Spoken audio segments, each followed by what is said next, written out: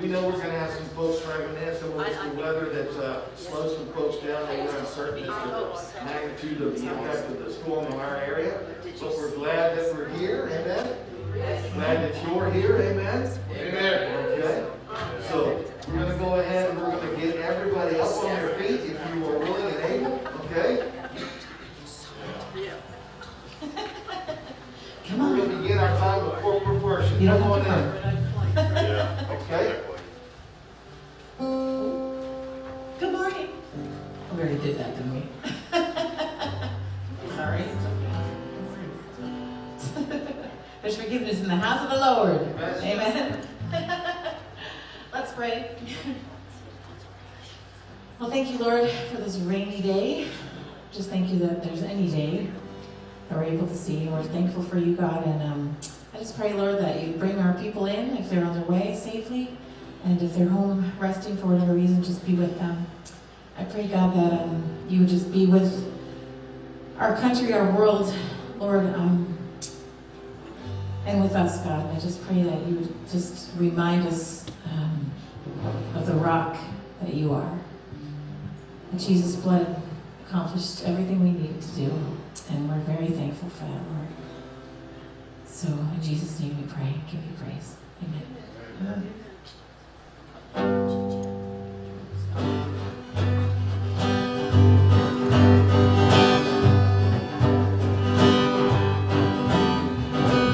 Woke up this morning, so world full of trouble now. How do you ever get so far down? How's it ever gonna turn around? So I turn my eyes to you. I think, God, why don't you do something? But I just couldn't bear the thought of people living in poverty, children sold into slavery. The thought disgusted me, so I shook my fist at heaven. I said, God, why don't you do something? And you said I did. I needed you. If I lost and if I'm being you right now, it's time for us to do something. If not now, will we see it? All this pain, it's not enough to do nothing. It's time for us to do something. I'm so tired of talking about how we are God's hands. It's easier to say than it is to act.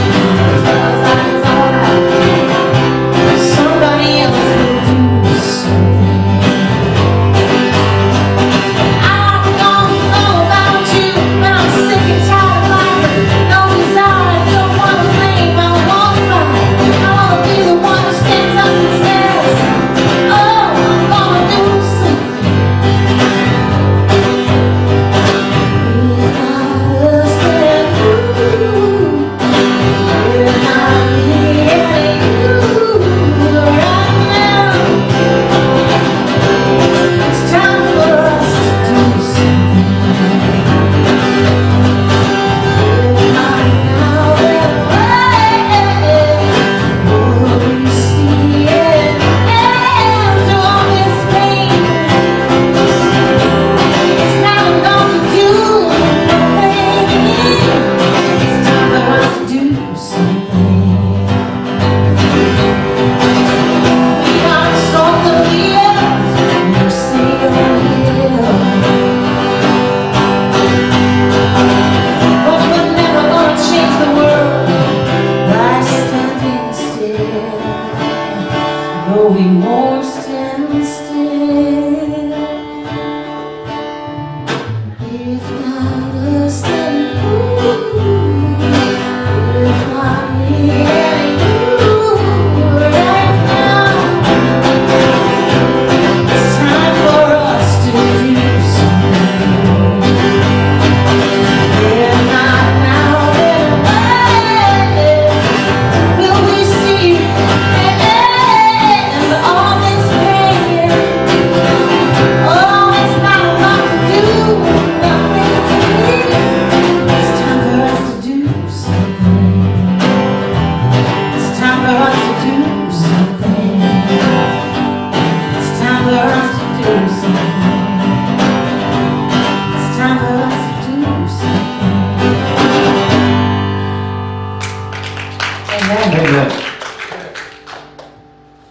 Thank you, Lord.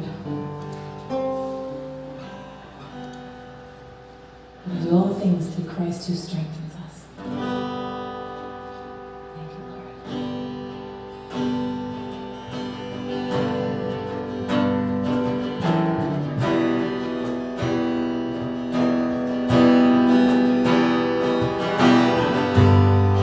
This is my revelation, Christ Jesus crucified.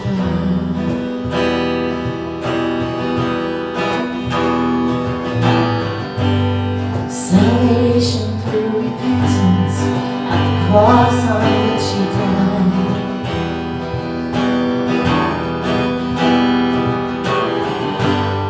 Now hear my absolution, forgiveness for my sin.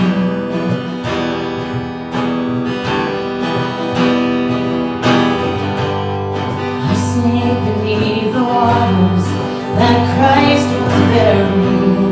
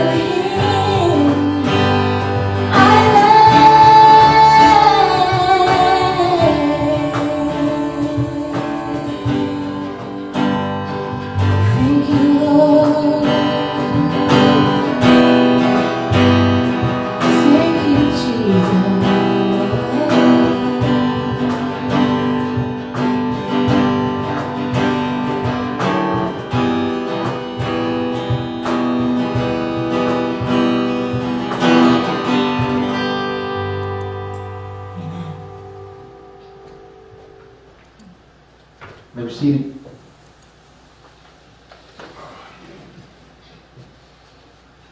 I want to take this opportunity to remind you that the Township of Warren has invited everyone down on the 20th anniversary of the 9/11 Memorial Service, Saturday, September 11th at 10:30 a.m.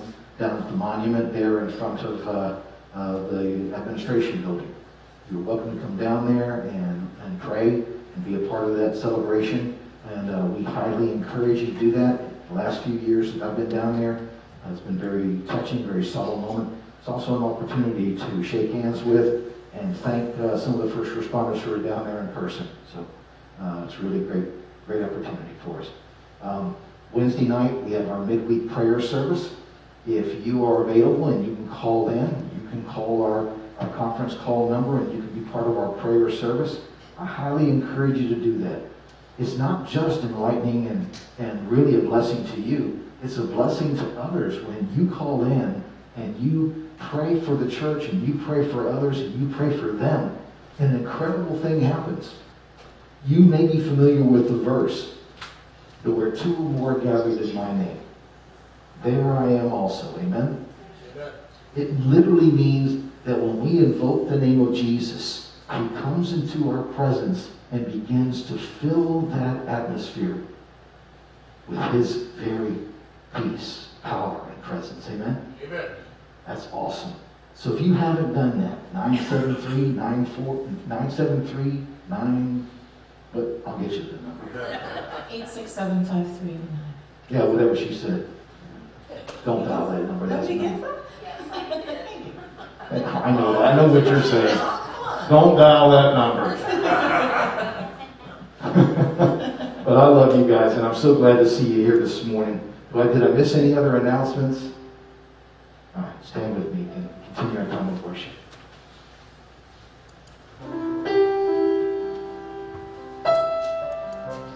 Be still, my soul.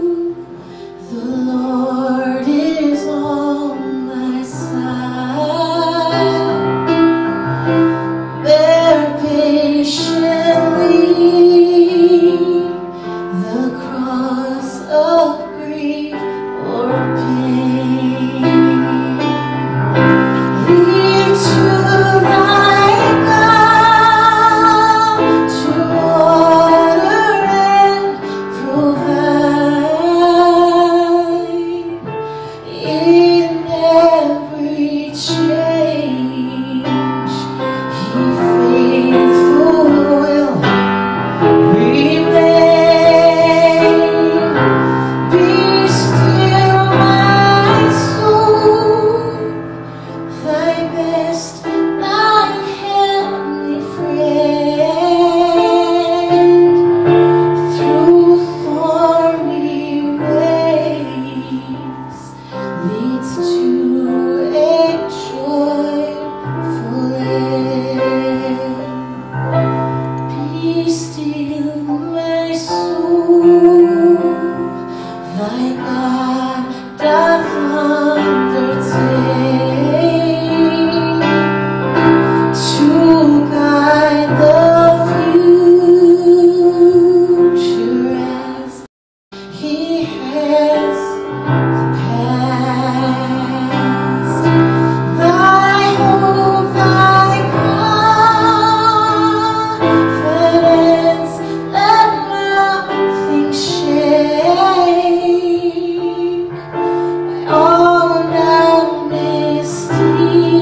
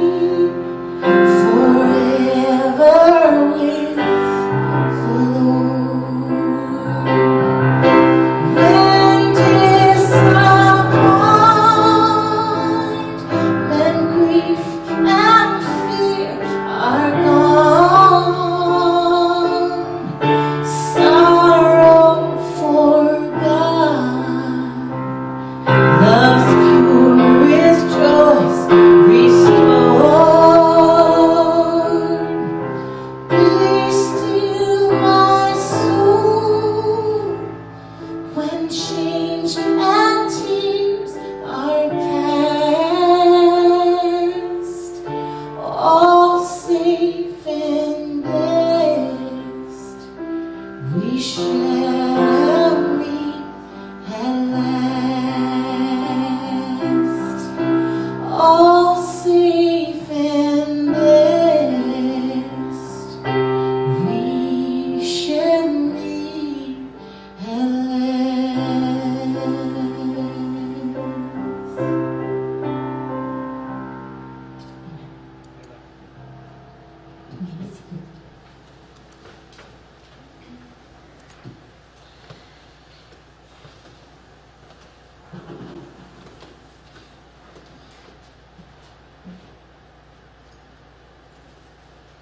We are small in number today. When I read my Bible, I see time and time again what God has done just a little bit. In fact, I am reminded as I'm walking the platform and listening to this last song, both in the Old Testament and New Testament, more times than not, God has reminded us that it's not about what we do or how we do it, or what we think we should do, or in our own strength, our own intellect, our own abilities, our own gifting, that things are accomplished. It is by Him, for Him, in Him, and through Him. It is in Him alone. Amen? Amen. Now, Bethel may be small in number. We may be few today. God is going to accomplish a great thing today. Amen. We have seen how the Psalms give us a beautiful way to see the truths of God's Word come to life before us, as the psalmist reminds us of God's presence, God's power, God's purpose, God's plan, and God's peace. And he brings into the lives of those who turn from their sin and humble themselves to call upon Him and turn to Him for their all. The Psalms have also provided us with a starkly transparent view of man's situation before God. How apart from God there is no peace, no joy, no hope, and no real sense of purpose or meaning that ultimately leads to destruction. The psalmist reveals that such is the plight of an unrepentant person before God. My life as a believer and now in ministry affords me with many opportunities to share my faith and the Word of God with others. Some of these people have been receptive, others not so. I've come to believe that while the world is filled with many different people groups, with many different languages and cultures, traditions and belief systems, there's really only one race of people, the human race. And in that race, there are only two kinds of people: lost, saved. And this, as a result of God's amazing grace being extended to those He knows will respond to His saving grace through faith in Christ. Without God's gift of saving grace, no one can come to a saving faith in Christ, whereby they receive God's free gift of forgiveness of sin and salvation from the wrath of God.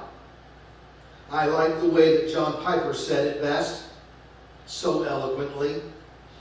The wisdom of God devised a way for the love of God to deliver sinners from the wrath of God, while not compromising the righteousness of God.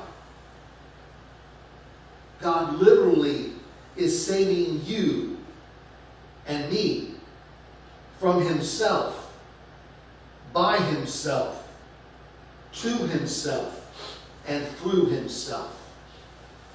If you get that, say amen. Amen. As Baptists, we believe in God's irresistible grace. Simply put, the doctrine of irresistible grace refers to the biblical truth that whatever God decrees to happen will inevitably come to pass, even in the salvation of individuals. The Holy Spirit will work in the lives of the elect so that they will inevitably come to faith in Christ. The Bible teaches that the Holy Spirit never fails to bring to salvation those sinners whom He personally calls to Christ. God's Word will never return void. Amen? Amen. At the this doctrine is the answer to the question, why does one person believe the gospel and another does not? Is it because one is smarter, has better reasoning capabilities, or possess some other characteristic that allows him or her to realize the importance of the gospel message? Or is it because God does something unique in the lives of those in whom He saves? If it's because of what the person who believes does or is, then in a sense, he or she is responsible for their salvation and has a reason to boast. However, if the difference is solely that God does something unique in the hearts and lives of those who believe in Him and are saved, then there is no ground for boasting, and salvation is truly a gift of grace. Of course, the biblical answer to these questions is that the Holy Spirit does do something unique in the hearts of those who are saved. The Bible tells us that God saves people according to His mercy through the washing of regeneration and the renewing of the Holy Spirit. In other words, those who believe the gospel and are saved do so because they've been transformed by the Holy Spirit. Our role in it as believers, as individuals, and corporately together as the church is to go out and share the gospel of Jesus Christ, to tell others what He has done in us and to us and through us. Amen? Amen. We are called to go and tell. So often, one would want to sit and wait. Watch and see if they'll show up, come through the door. If they'll ask us, an all-important question about faith, and somehow we'll stumble into I believe in the Bible, and I believe in Jesus, and I go to church. Those are great. That's not what they asked you. What they ask you in so many words is, why do you believe? What's He done for you?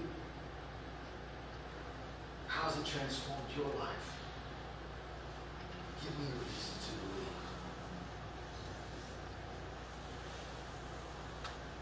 While we are in agreement with what God's Word teaches regarding God's Holy Spirit being the agent of salvation, we also believe that each person is ultimately responsible for how they respond to the truths of God's Word. You see, the truth of the matter is that we all have choices to make each day. To try or not to try. To believe or not to believe. To walk by faith or walk by sight. To trust and obey. To be free or distrusting. Free in Christ or distrusting. To live for God or to live for ourselves. To choose life by the Spirit or choose life by the flesh, which leads to death. God's Word often addresses the choices people must make, and the Psalms often provides us with such examples. Today, as we continue our summer in the Psalms sermon series, we'll examine Psalm 1. See how it involves two kinds of people, two kinds of paths, and two kinds of destinies. I find that people in this passage have to make a choice. Like these two people, these two paths, and these two destinies, we too must make a choice. Not just once. Not just on Sundays.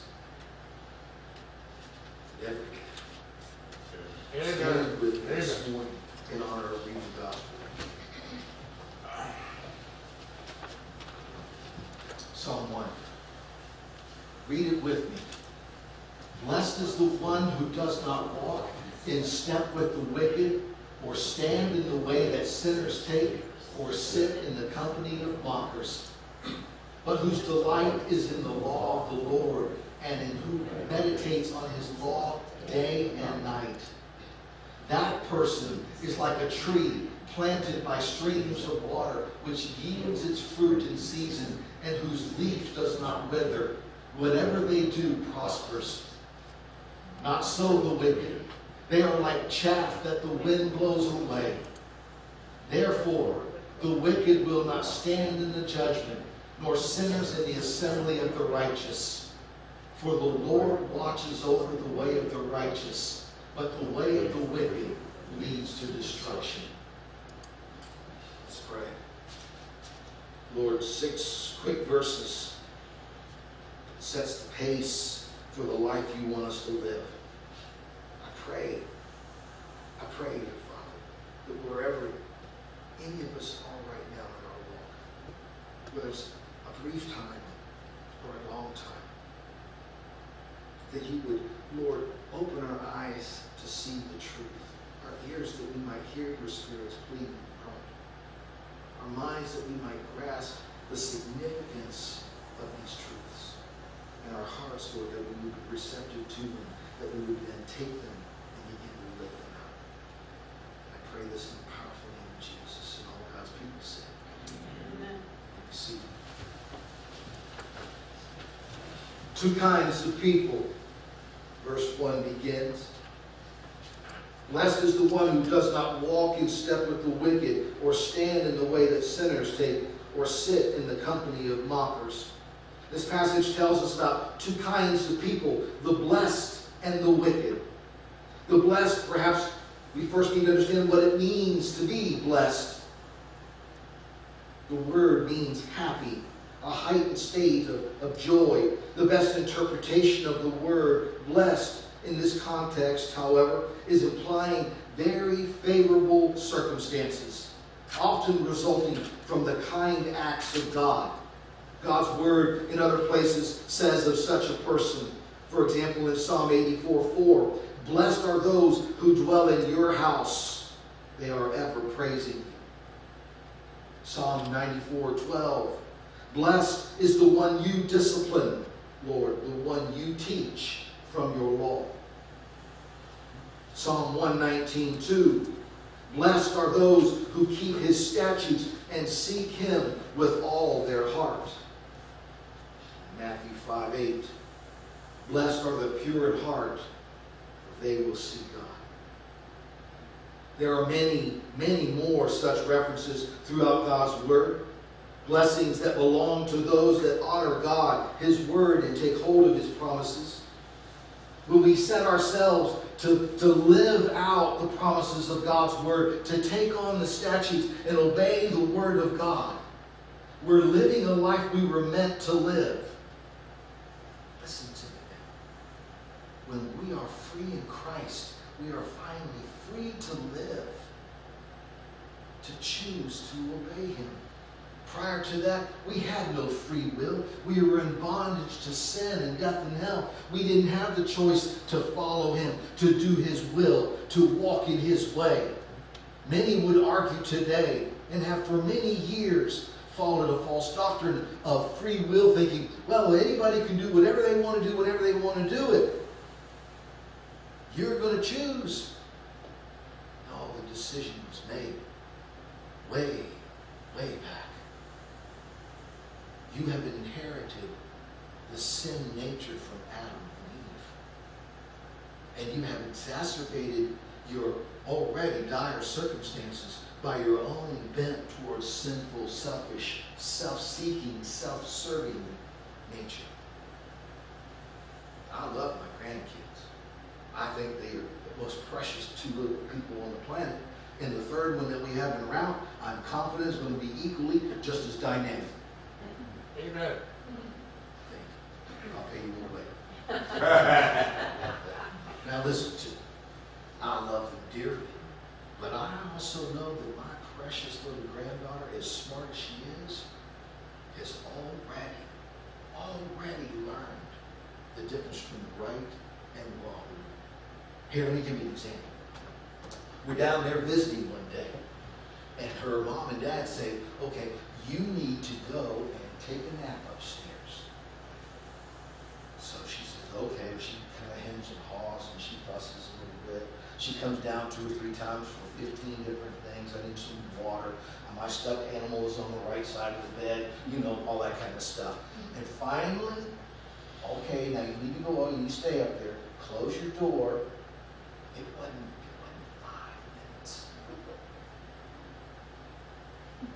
My little one was peeking out the door to see if anybody's watching, and she's sneaking out.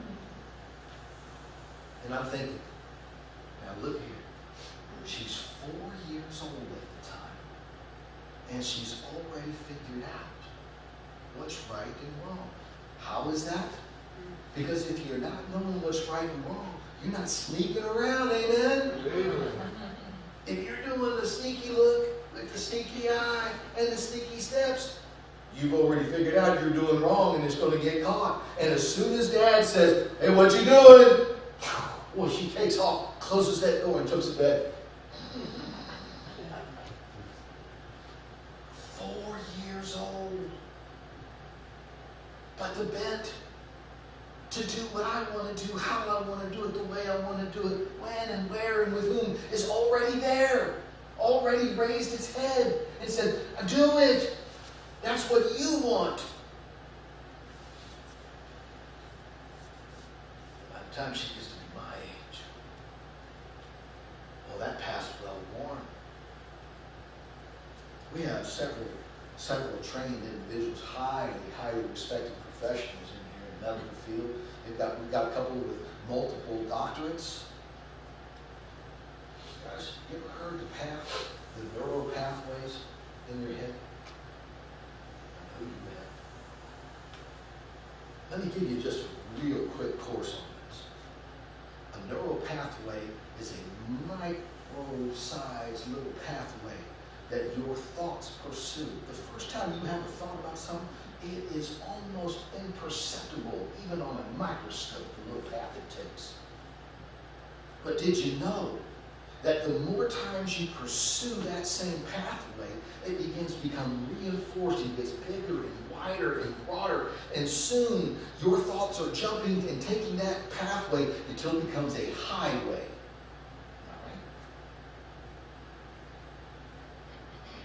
Why am I telling you this? I'm telling you this because our sin bent is so powerful that it immediately takes us from that little path to the super highway, and it takes it and reinforces it over and over again until our desire to do what we want to do is now something we don't even think about. It just happens. We're on that path over and over and over again. That's why it takes the transform. Listen to me. It takes the transforming and the renewing of your mind by the Holy Spirit to change the way you've been thinking to a new way of thinking. Amen. Are you with me? Amen. So, two kinds of people. There's the blessed and there's the wicked. We see this happening, and we see that there's immediately the way this breaks this down. Verse 1 begins with the word blessed and follows with reasons for that blessing. The blessed are blessed because the blessed person does not walk in step with, stand in the way of, or sit in the company of the wicked. I want you to notice the downward spiral. Walking in step with the wicked. Good company ruins a person. Amen? You're hanging around folks who are not making smart choices, God-honoring decisions. And it won't be long before that influence then begins to influence your choices and your decisions. And they won't be God-honoring. Psalm 1 begins with, do not walk in step with these kind of people. Stand in the way of the sinners, or take the way of a sinner. Guys, it's not that you always have to be hanging around the wrong people. It's just that when you are hanging around them long enough, that you start taking on some of the way they're thinking, some of the way they're acting, some of the way they're talking, some of the way they're walking. And the next thing you know, you go from walking in step with to standing in company of.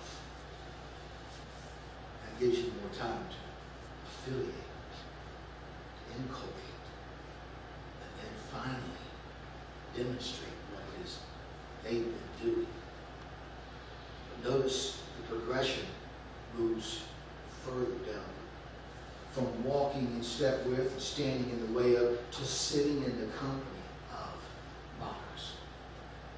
It moves from a casual acquaintance with walking in step with to stopping and standing in the way that sinners take to sitting in the company.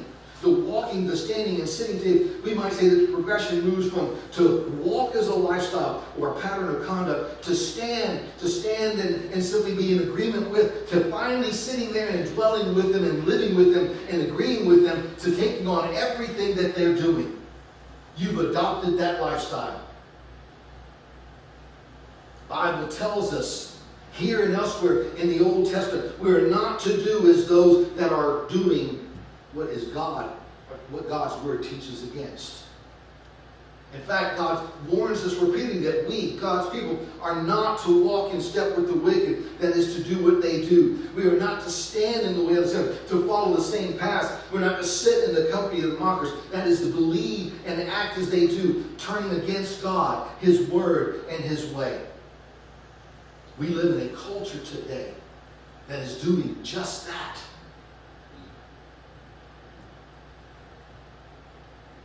You read your word and you look about you and you see this world. It has set its face against God. Be careful here to tell you this. All of that is not to say that we as believers should not reach out to unbelievers and have them as friends or acquaintances. I hope and pray that you do. I hope and pray that you're reaching out to the lost people of the world around you. What I pray is that you remain firmly implanted in God's Word, firmly entrenched in the path that He has for you to walk in His way, and firmly resolute to do His will. Amen? Amen. So that when you're influenced by what somebody might say to you, you're like, I can't do that. I will not walk in that way. I will not do that what you're saying. I'm not going to do that. And it gives you an opportunity for them to ask you, why don't you say this? Why don't you do that? Why don't you go there? Why don't you say or do or act or be? And you can tell them, because that's not who I am. That's who I'm not in Christ Jesus. That's not what He has for me in my life. I'm meant to be like Him, not like the world. Doesn't mean that as a result of your friendship with Jesus Christ, your relationship with Him, there are things that you can do and things that you cannot do. Somebody said to me one time, well, Pastor, what if somebody called you in the middle of the night and said, hey, so-and-so in your congregation is down there at Billy Bob's bar and he's needing your help. Would that mean that you wouldn't go to the bar? What it would mean is I'd call my elders up and say, guys, we're on a recovery mission. I want you to go with me, and we're going to go in there and we're going to get this precious one out. And I'm not going in there by myself. Because even if I'm in there trying to do the right thing, in the right way, with the right heart or the right spirit, somebody might take that and twist it into something altogether different. But if I go in there with a band of brothers who are in agreement with me, and we're showing great love to that one, how are they going to say all that? We must walk and match our walk with our talk. Beware that it's always easier for someone to pull you down than it is for you to pull someone else up. The Bible says it this way. Don't be misled. Bad company corrupts good character. Amen? Amen. And the wicked, speaking of the two kinds of people, and speaking from the negative, the Bible implies that the blessed person should not do these things, and thus speaks to what the wicked person does. They walk in step with the wicked. They are attracted to the things of the wicked. That is to do what they do. They stand in the way that sinners take. That is, they do the same things in the same way and walk in the same paths. They believe and act as the wicked do. They are not just with them, they want to be a part of them. And they want to be a part of that wicked behavior. They've gone from looking on and kind of admiring how those people live to then hanging on to those who do it, and then becoming one who does it. Sit in the company of mockers. In fact, joins them in their actions, turning against God, His Word, and His will and His way. Today, we might say that progression moves from they are attracted to coming into, with, and joining in fighting. The wicked person's heart and mind, as I said, are set against God, set against God's Word, set against God's way, and set against doing anything but God's will. 1 Samuel 2:9 teaches, He will guard the feet of His faithful servants, but the wicked will be silenced in the place of darkness. It is not by strength that one prevails. Job 38:15 adds, the wicked are denied their light, and their upraised arm is broken. Psalm 5:4, for you are not a God who is pleased with wickedness. With you, evil people are not welcome. We see many, many examples of God's Word admonishing people to not sit, stand, or walk in the way of the wicked. We see that there are clearly two types of people. But what different paths are these two people on? Wildly different. You might say, worldly different. How about us, though? Are we willing to take God's Word for what it claims to be? Are we willing to believe that God would reveal Himself to mankind in His Word and then give us His inerrant, infallible, and inspired Word to help us live a God-honoring life? If we really believed that this was God's Word and it was profitable for living and helping us to be godly people, then why wouldn't we live day and night in this Word? Because the truth is, while we believe in it, we are also just as quick to turn to self-help books, watch Oprah, or listen to some other guru on TV, or pay TV, who will tell us how we can live our best life now. If that was not true, these guys wouldn't exist, they wouldn't be so profitable, and they wouldn't have written their 14th book on how to have your best life now. Amen? You already have everything you need to live a God-honoring, God-pleasing life right here. Amen. Two kinds of paths, verses 2 through 4. But those who delight is in the law of the Lord, and who meditated on His law day and night, that person is like a tree planted by streams of water, which yield its fruit in season, and whose leaf does not wither. Whatever they do prospers. Not so the wicked. They are like chaff that the wind blows away. Verse 2 begins with detailing the path of the blessed person. It includes delighting in the law of God, God's Word, the Bible, and meditating on His law day and night. How has this led to the person being blessed of God? Well, in Joshua 1:8, God tells Joshua, keep this book of the law always on your lips. Meditate on it day and night so that you may be careful to do everything written in it. Then you will be prosperous and successful.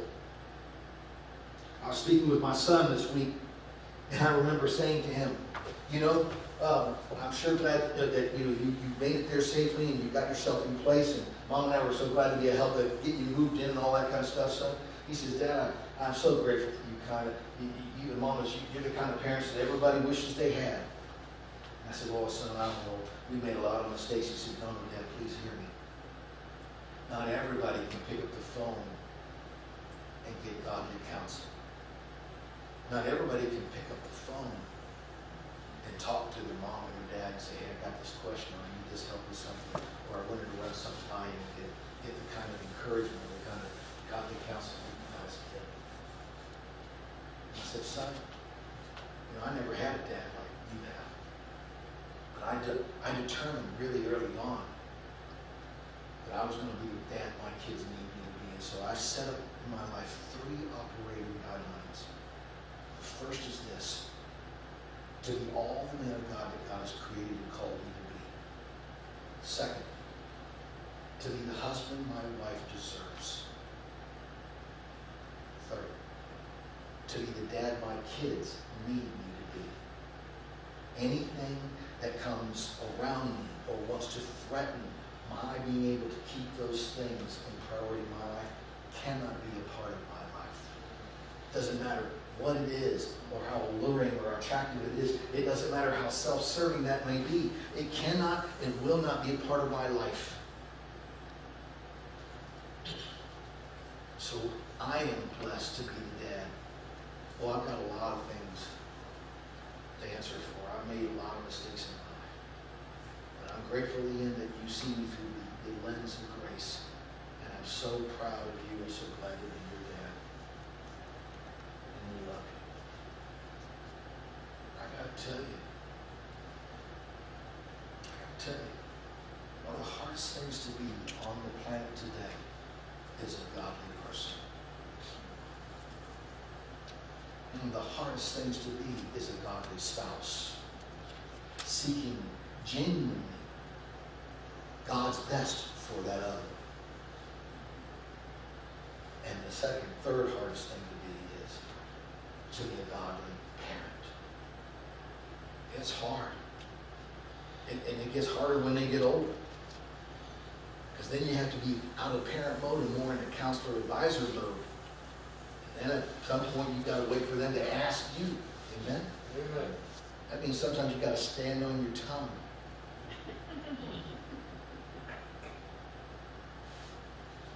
Godly parent. Look here. There are 2 kinds of paths. The wicked. They don't have that kind of thing. But God is telling us, if you are following my word, I'm going to bless your steps. I'm going to make it happen for you. It's going to guide you from making mistakes. I just told you a minute ago about Ian. Ian is making steps with godly input and godly counsel. He's a man of God himself, and he's a good Christian man. He's a good husband and a good dad. But even he will come and say, but I need God's word. I need his Holy Spirit, and I need to seek godly counsel from my mom and dad and trusted others who will help me make sound choices. I said it to him this way: son, I didn't have what you have.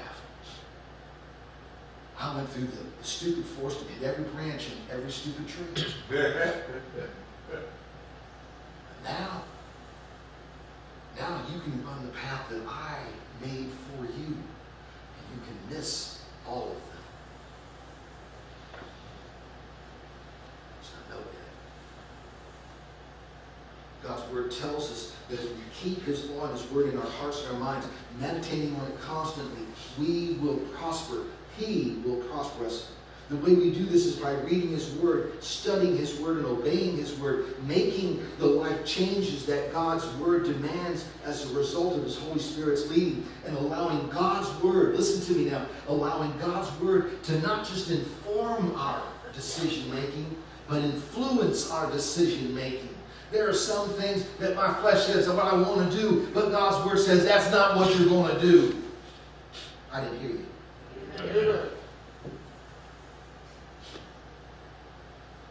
Because no matter how badly I want something, if I want to do his will and walk in his way and obey his word, that means I got to obey him, not me. Amen? Amen. And that's how we stay out of trouble. Biblical times as of today, there are a number of attractions and distractions that call out to us, all vying for attention and our investment of time and our energy and our talent and our treasure. A person's remedy to all of this is to simply turn to God and say, I don't see it. I want to see this. I want to do this. I want to be this. I'm going to do this. I'm going to walk in God's way, obey God's word, and do God's will, so that I can be a blessed person of God. In spite of what anybody else says or does, and whether or not anybody goes with me, that's the path that I'm going to be on. Amen? Amen. We often hear the word blessed today bannered about, some very casually. We see it on abbreviated custom prestige license plates. How come you never see the prestige license plate blessed on some beat up old sled? Why couldn't you be blessed and, you know, drive a drunker? Because the answer to that is we don't believe that. I'll tell you right now, I've got some blessed people who even own a car. Amen? Amen. It's first, go back to what God's Word says and use it as the benchmark, what is right, just, and pure, and good, and recognize that it is all we need. We have to be that kind of person. God's Word goes on and says, that person is like a tree planted by streams of water, which yield its fruit in season, and whose leaf does not wither. Whatever they do prosper. I've shared this story with you before. I was in my 40s. 44 to be exact, when I went to my senior pastor and told him that I was going to pursue a call of ministry in my life. He says, man, what do you do? And I told him, he says, how much do you make? And I told him, he says, what's your education? I told him, he says, you got kids in college? I said, I got 2 in college. One who's getting on up there in high school. He said, you got a mortgage? I said, I do. He says, you got a bunch of bills? I said, of course I do. And he says, you're going to be starting your 3rd career when everybody else your age is retiring. That's insane. Amen. Oh, amen.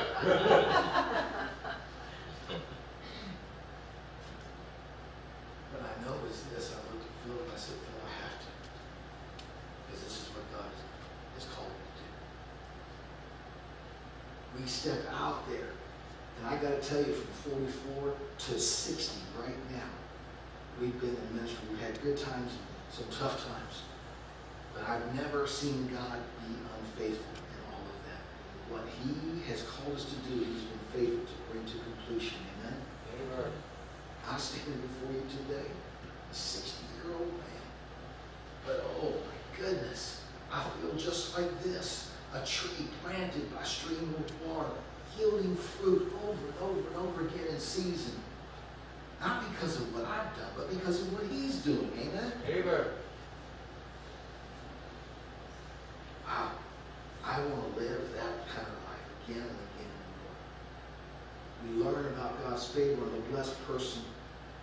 God will continue to bless and show His favor on that person. We see the blessed person is blessed by supply. Over and over again, God will continue to provide for that one and work in them and to them and through them. And thirdly, we receive a bountiful blessing that will be replenished and refreshed and revitalized. Yeah, there are a lot of guys my age who are retiring and calling it quits. Many of them during the pandemic said, that's it, I'm done. Me, I'm ready to keep going. I want to see people reach for Christ. I want to see the church grow to the place where we're going to have to do multiple services. I'm asking God to do big things. Because I'm not done. Because I believe He's not done. Amen? Amen. But not everybody delights in the Word. Not everybody delights in His Word. J.C. Ryle said, be sure of this. People never reject the Bible because they cannot understand it. They understand it too well. They understand that it condemns their own behavior. They understand that it witnesses against their own sins and summons them to judgment. Then try to believe it is false and useless because they don't try to believe it. They don't like to believe it because that's true.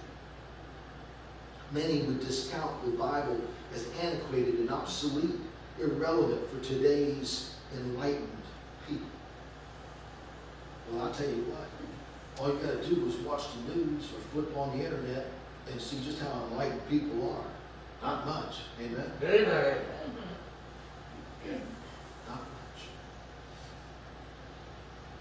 Wicked. God's word in this section points out that the wicked are like chaff. The wheat blows away. What do we learn about God's disfavor for the wicked? First of all, the blessing God intends for those that are blessed are withheld from the wicked. Don't think that you're going to get something good from God when you're not honoring God. Amen? Amen. Number two, there won't be any supply from God. You might be enjoying God's common grace right now, but you won't enjoy much more than that. Thirdly, there will be no bountiful blessings of refreshment, replenishment, and revitalization. In fact, it's going to be likely the opposite. Isolation, frustration, stagnation, and desperation. We see that played out in the news all the time. Lastly, we see that a wicked person's path will be fruitless, ultimately leading to destruction. We see people time and time again thinking that somehow they can enjoy the best in life, the best from God's blessings, and yet reject the giver of those blessings. That's not so. Lastly, two kinds of destinies. The psalmist writes, therefore the wicked will not stand in the judgment, nor sinners in the assembly of the righteous. For the Lord watches over the way of the righteous, but the way of the wicked leads to destruction.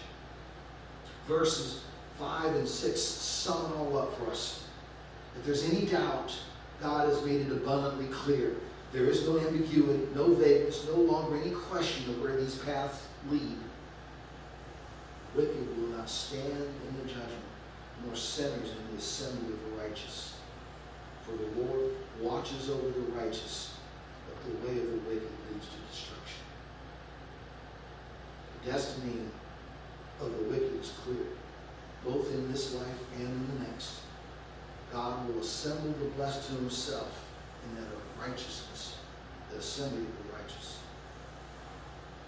He watches over, but the wicked are left out. Scripture reveals that God will not allow the wicked to stand in the judgment. On that day, every knee will bow. The enemies of God have stood against him, his word and his leading. They've shaken their fists at him. They've taken his name in vain. They've mocked him. They will be turned over to their wicked heart's desires. And on that day, they won't have the strength to shake their fists or stand against him. On that day, they will be broken and humbled. The way of the wicked leads to destruction, opposite of the blessings enjoyed by the blessed people of God, the righteous. The great theologian Alexander McLaren summarized it this way. It's small, so I'll read it to you. Its theme, the blessedness of keeping the law, is enforced by the juxtaposition of two sharply contrasted pictures. One in bright light, another in deep shadow, and each heightening the other. Increasing closeness and permanence of association are obvious in the progress from walking to standing and from standing to sitting. Increasing boldness in evil is marked by the progress from counsel to way or course of life and thence to scoffing. Evil purposes come out in deeds, and deeds are formalized at last in bitter speech. Delight in the law will deliver from delight in the counsel of the wicked. As a negative, so the positive begins with the inward man. The main thing about all men is the direction of their delight. Where do tastes run? What pleases them most? And where are they most at ease? Deeds will follow the current of desires and be right if the hidden man of the heart be right. In effect, he reduces perfection to the same elements as the other psalmist who sang, I delight to do thy will, yea, thy law is within my heart. The secret of blessedness is self-renunciation. We would say it this way, echoing what the Lord himself said, if any man would come after me, let him first deny himself. You can't find blessedness without being blessed by the blesser who is the Lord. Amen. You can't find blessedness in the Lord without first denying yourself. Amen. Amen. Maybe you just hadn't had the fill of your sin yet. Maybe you're thinking that well, it's nice to come to church and do all these things, but you'd rather have a right relationship with your sin than with God, others, and self. Maybe you're a believer here, but you enjoy playing with fire. You both love and hate the sin that you coddle. You want to continue in your sin, but hate the way you feel after you partake in it. It's robbing you of the joy of your salvation. Or perhaps you feel, though you truly want to make a change, you feel overwhelmed with the guilt and shame, sorrow, or fear. That's called conviction. The Holy Spirit of God is bringing conviction for sin. Right now, whichever one of those camps you may find yourself in, you have a choice to make.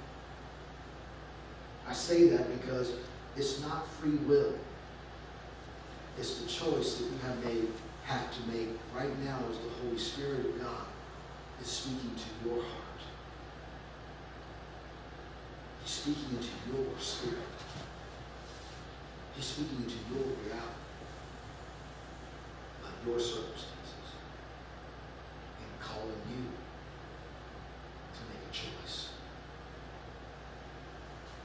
Choice is to turn from your sin and turn back to God in Christ Jesus through the power of His Holy Spirit. Find forgiveness for sin, peace with God, salvation by grace through faith in Christ. Amen. Continue in your sin. Not now. Not today. Not ready. Maybe next time.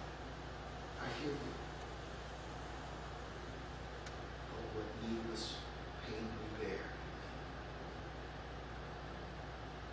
We all have the same choices to make. In these last few moments, I want to challenge you, even though we're feeling them, and a great likelihood is that most of you have made a profession of faith in Christ Jesus, are born again of His Holy Spirit. Most of you probably read God's Word on a regular basis, strive to do what it teaches, to walk in His way, to do His will, and obey His Word. Let me ask you this. If that's all it was, and we believe that we're doing these things, why would the Lord say, why do you call me Lord, Lord, and do not do what I say?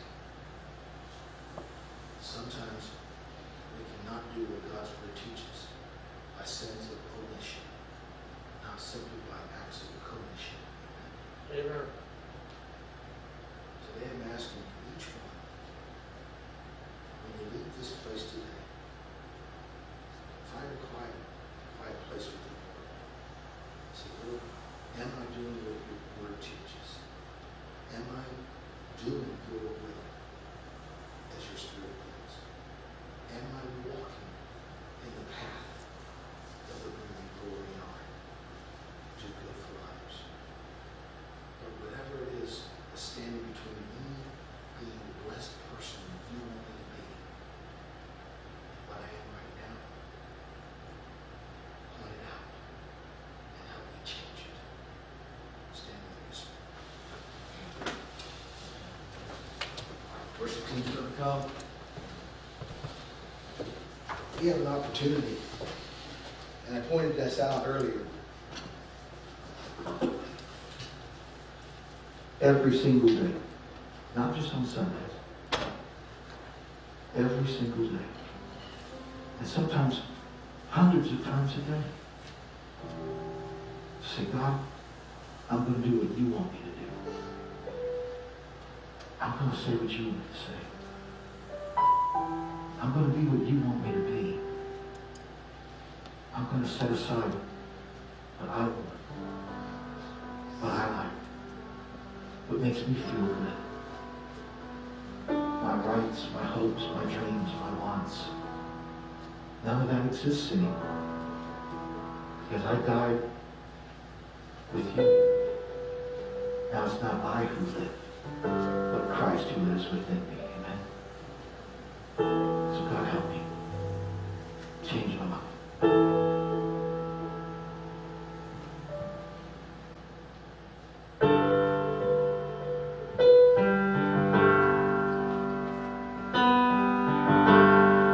This is my revelation, Christ Jesus crucified.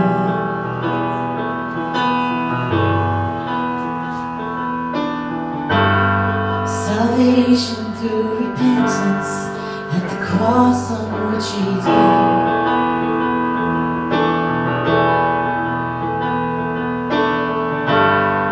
Now hear my absolution, forgiveness for my sin.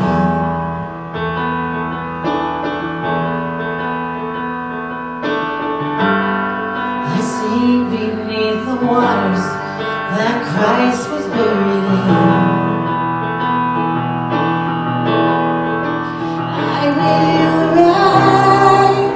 I will rise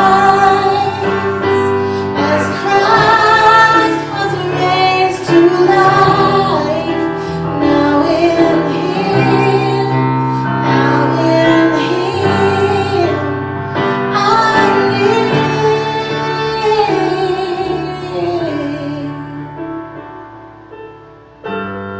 I stand a new creation, baptized in blood and fire.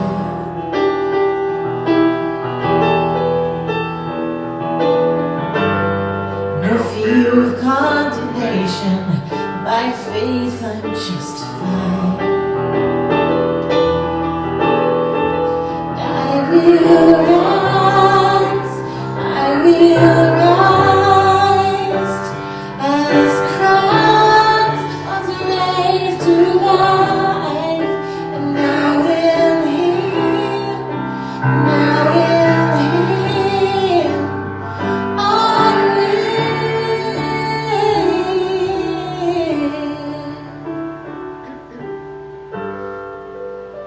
I pray as the anthem of your I pray that even now, as we're praying, that is welling up inside you, and that song, those lyrics are yours. I pray that the Lord would bless you, that He would be gracious unto you, that He would make His face to smile upon you, and be gracious unto you, that He would give you peace, His peace, not as the world would give, His peace. I ask this in the precious name of Jesus. Amen. I'm going to leave this place where we're going.